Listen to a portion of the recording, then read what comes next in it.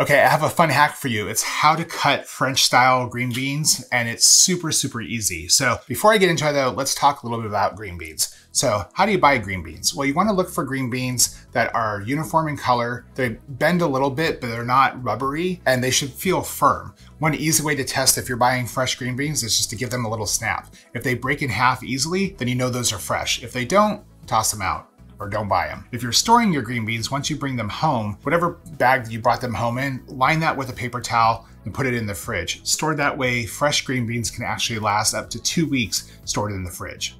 Before we get into the French cut hack, let's talk a little bit about preparing your green beans. So if you have loose green beans, you want to trim off those ends before you try to cut them into the French style. So what you want to do is take your hand and just grab a stack of them, lining up the ends, and then using your chef's knife, cut off the end. Flip them around and then cut off the other side.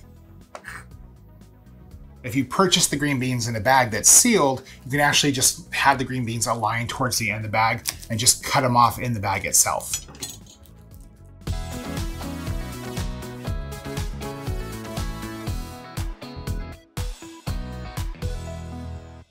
How do you actually make the French cut green beans? Well, here's the thing. The French cut is really nice because it actually allows the green beans to cook faster, they're a little bit more tender, and they also just have like a nice, elegant look to them because they're sliced in half lengthwise, kind of exposing the pod and the seed inside. But if you're actually gonna sit there and slice each of them with their chef's knife, it's gonna take a really, really long time. Even if you purchase the tool that's made for slicing these things, you still have to do it one green bean at a time. But an easy way to do it, and a little bit of a hack, is to actually use your food processor. You can lay the green beans in the mouth of the feed of the food processor so it's actually parallel with the slicing blade, and then just push them through.